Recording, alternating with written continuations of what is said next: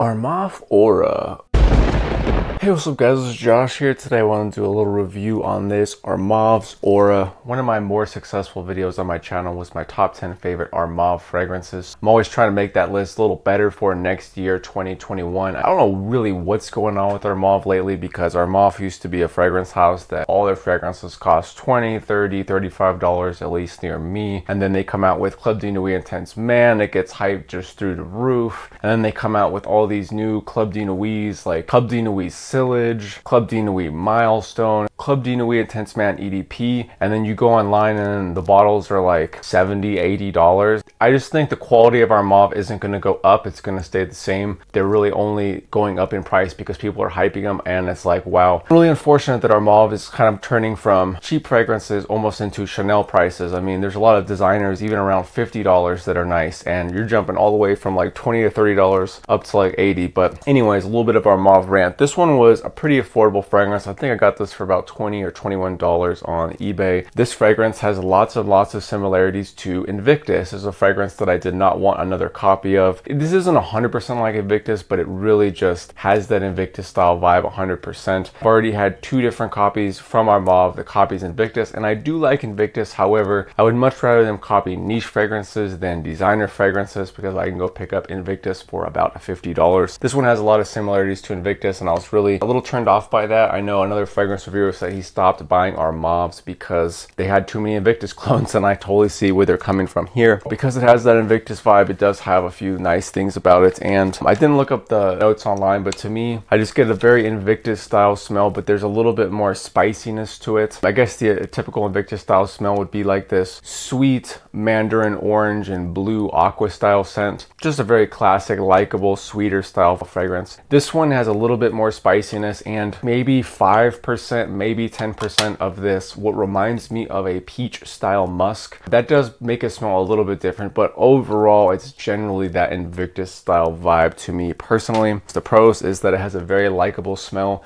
I would say the likability is probably the highest on here because it smells similar to Invictus, and it's just a very likable fragrance overall. I got to give it props for that. They did a few tweaks to the Invictus DNA. Like I said, it smells a tad bit more spicy, and I also smell a little bit of that peach musk in there, which is a little bit different, but it overall doesn't really take that much away from the original Invictus smell. I would say it's probably 85 to 95%. Very similar to Invictus. The last pro of this fragrance, as I would say, it's very affordable, very cheap, $20, smells very good. I always really like how Armaf, they try, and sometimes they fail, I'll give it that, but I like how they always kind of try to come out with a new style bottle, something you haven't seen before. This bottle looks pretty good. I know it's all about the juice, but it's a pretty decent style bottle, especially for $20. A lot of fragrance houses, when they're just coming in, they have like all the same exact kind of bottle, and they just print something else on the bottle, so like all the bottles are the same. Every bottle on this is different, so I gotta appreciate that. The cons is not too many. You could kind of already guess what they would be, is that it smells like Invictus, and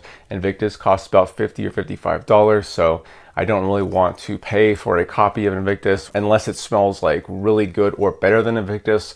To me, this is around the same style smell and around the same longevity and projection, if not a tad bit weaker than Invictus. So it copies a cheaper fragrance. It copies a fragrance that they've copied way too many times as it is. And then also the longevity and projection, I would say this is right down the middle, average. I would say maybe Invictus might project a little bit more than this, but again, these sweet aquatics, it's very hard to get that sweet juicy aquatic smell to last even more than like 2 or 3 hours. Almost every fragrance I've smelled that has it almost can't last very long because of that sweet likable blue smell. I mean, even Invictus Aqua was notorious for being very strong, especially when it first came out, but it had a little bit of roughness to give it that extra strength, and when you smooth it out and get it like this, it just doesn't last forever. It's not really this fragrance's fault, but it was an average projection overall. For the smell, I'll give this between a 7.5 and to an 8. 7.5 overall because it smells like Invictus, but then maybe up to an 8 because they did do a couple of other zesty things in there, but unfortunately not enough to break it out of anything special. And I would say 7.5 to an 8 feels good for me for the smell. Likability, 8 to an 8.5, very good. Definitely its strongest point. I think a lot of people will like this. A lot of people already like Invictus. It just works. It is likable. 8 to an 8.5 for likability.